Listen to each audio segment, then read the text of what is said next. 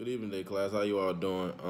My first court case I'm doing for extra credit. I'm doing Bussell versus Bishop.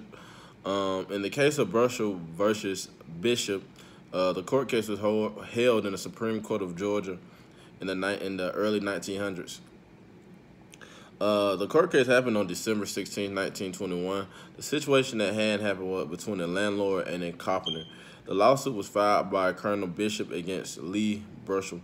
The reasoning for this lawsuit is because the landowner was to furnish the land and fertilize the seeds, while the cropper Bussell was to furnish the stock and tools. The crops being planted were a part of the contract the cropper had. It was said that Mr. Bussell had organized a mob to kill the plaintiff so that his property would be gone off of it. Bishop was informed that he was going to be killed. He begged for a moment to pray, but while down on his knees, the plaintiff shot him twice. The plaintiff was shot twice by someone in the crowd. Bussell had denied any participation in these acts. The plaintiff was in fear of his life even after his life wasn't taken from him. Later on, some white men had agreed to take charge of the crops. A deal with the defendant and the settlement and plaintiff was willing to happen. In conclusion, the court ordered the crops be delivered and the plaintiff had his part completed, adjusted to the accounts between the plaintiff and the defendant.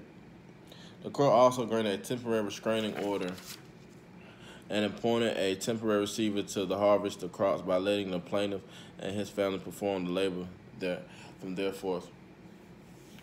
In the court case of Bussell versus Bishop, there's many different reasons why this is it wasn't funny to me, but it was kind of like a selfish act, if you would say, because I feel like the defendant, I feel like he did have something to do with it, even though there's no real physical evidence to it. But I feel like he did because he wanted that crop. Because when you think about when you have a lot of land, it brings in a lot of money too. You can grow whatever you want to on those land. Second of all, the plaintiff was just an innocent bystander. He was just doing his job. And I feel like, thirdly, I feel like they should have kept with the agreement they had going on instead of getting the courts involved and the defendant doing what he did, try to get a mob to kill him, because now he's probably looking at other charges too, like aggravated assault charge, attempted murder charge. And fourthly, the defendant had a restraining order put on him after everything that happened with everything. So I'm pretty sure no one ever will work with Mr. Bishop again after everything that has happened.